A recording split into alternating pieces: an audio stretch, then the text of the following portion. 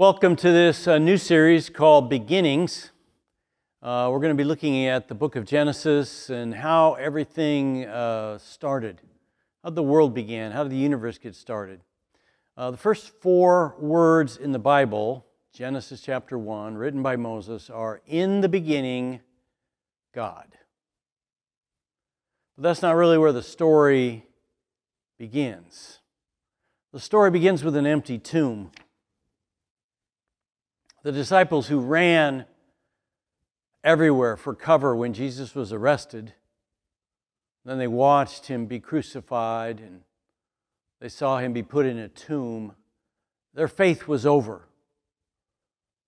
The person they thought was the Messiah had been killed, and all their hopes were dashed.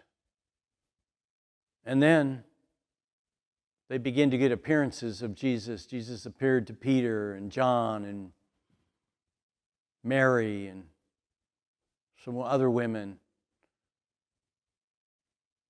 And suddenly these people who had ran when he was captured were proclaiming all over Jerusalem that Jesus had been raised from the dead. Almost overnight, 10,000 people became Christians. It was like crazy.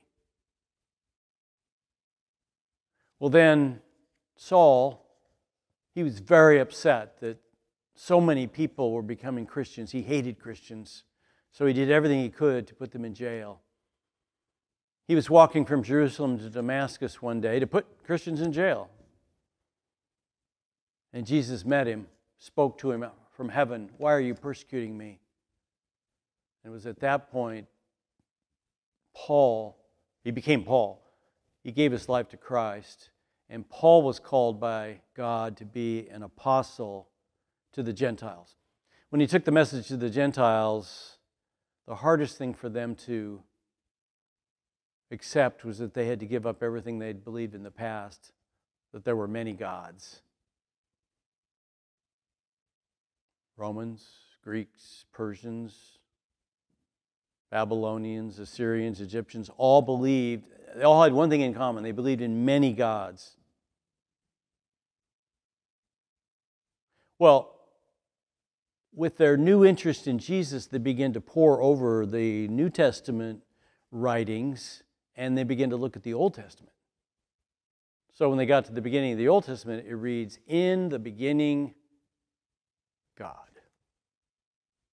That was way different from anything they'd ever been taught before. Only one God. You have to get rid of your other gods, the Christian faith taught. So we're going to be looking in this series at what the beginnings tell us about life. Now, there are 3 main worldviews competing to shape the future of this world. One is Christianity. Christians believe that God created the universe and His Son died for our sins to reconcile us back into a relationship with Him. All people are valuable, made in God's image. The second competing worldview is Islam.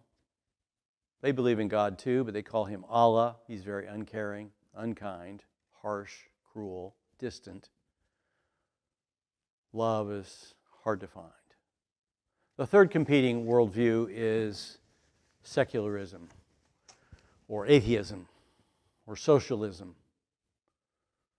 There is no God, there are no moral values.